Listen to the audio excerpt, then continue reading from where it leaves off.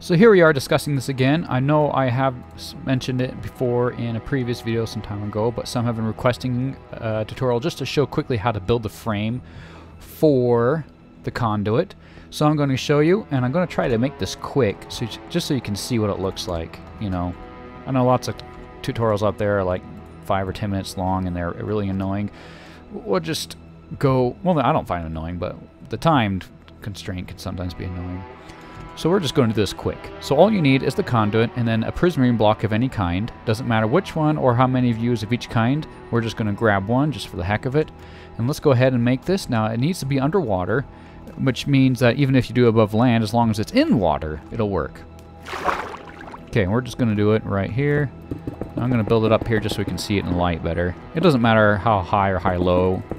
It only affects, you know, on the two axes going, you know, X and Z. On the Y-axis, it doesn't matter. So we have this right here, and we're going to go ahead and put the conduit on it. Now we're going to come down here and build one. Now build out 2 in this direction, and 2 in this direction, and 2 in this direction, and 2 in this direction. And now each side is going to be 5 blocks long.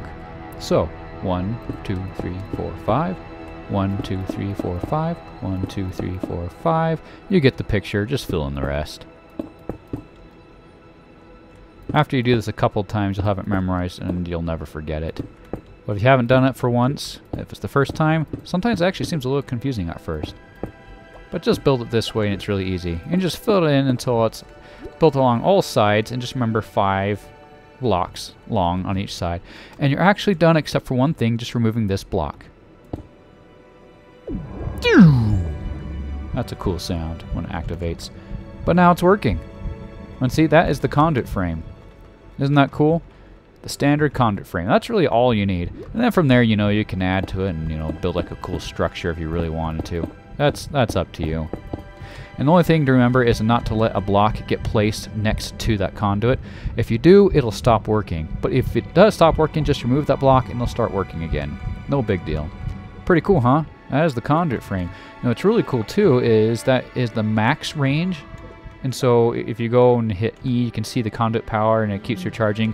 And if you go out a ways, you'll see it suddenly stop recharging. Not there yet. Not there yet. Okay, so it stopped recharging. So somewhere around here, if you have another conduit, you can go and build another one. And then you can make it like a huge ocean where you can breathe and see everywhere. Now the conduit does defend you, but it only defends you within like a couple of blocks radius. So as far as that goes, you know, it's not really worth it to build just for defense. You build it so that you can see underwater and breathe underwater. Anyways, that is the conduit frame. Now you know how to build it. If you have questions about it, ask it in the comments below. But I hope it's exactly what you wanted. So enjoy.